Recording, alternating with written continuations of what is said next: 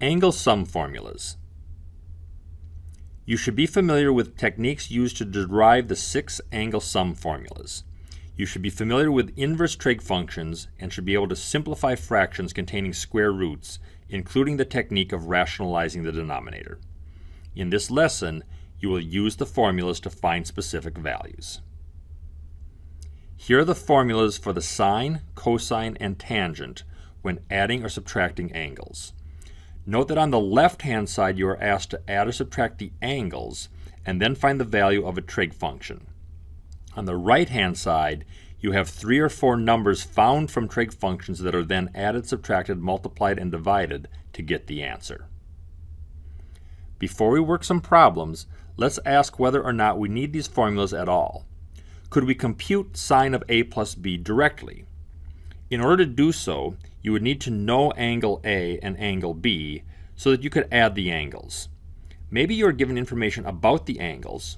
In this case, the two angles add to 60 degrees, and we could find the sine of 60 degrees from the unit circle. But you may also be given information about the sine, cosine, or tangent of the two angles, and then you'd have to use the inverse trig functions to find the angles themselves before you could add. The formulas will give us a much more direct way to get the answer. Even if you know the two angles and can add them, you may not know the value of the sine unless the angle is one of the special angles on the unit circle. In this case, we'll have to rely on the angle sum formula. Let's finish this problem. We find the sine of 75 degrees by using the angle sum formula. Angle A is 45 degrees, and angle B is 30 degrees. We look up the values from the unit circle and simplify. Now let's do some examples. In this problem, we are asked to find the sine of a plus b. So we will use the sine of a plus b formula, which requires us to know 4 values: the sine and cosine of angle A and the sine and cosine of angle B. In this case, we are only given the sine of A and the cosine of B, and we'll need to find the other 2 values. We begin by labeling triangles and finding the remaining side by using the Pythagorean theorem. Note that angle A is given as a first quadrant angle, and therefore we use positive side lengths for all the sides. Angle B is a fourth quadrant angle, so the cosine of angle B will be a positive number, but the sine of angle B will be a negative number. Once we have labeled the triangles, we can read the appropriate values from the triangle, finding the sine and cosine of angle A and the sine and cosine of angle B. We are now ready to use the formula for the sine of angle A plus B, which calls for 4 numbers, which we have already found. We plug those 4 numbers into the formula and simplify. Here's a similar example. We may be given information about the triangles using inverse trig functions. In this problem, we have the inverse sine of 3/4, which is the angle whose sine is 3/4, and the inverse cosine of 2/3, which is the angle whose cosine is 2/3. We think of this problem similar to the previous example.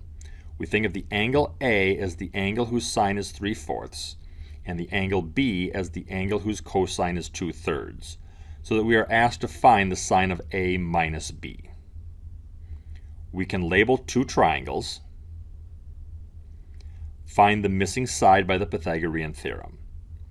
We then need to decide which quadrant each of these angles is in so that we can decide whether the values are positive or negative.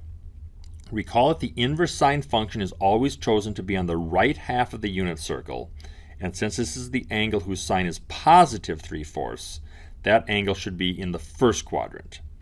Similarly, the inverse cosine function is chosen to be on the top half of the unit circle in quadrants 1 or 2.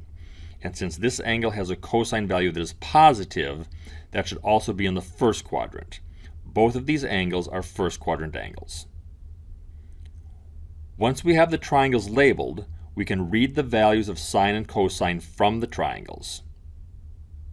Use the appropriate formula, plug in the values, and simplify.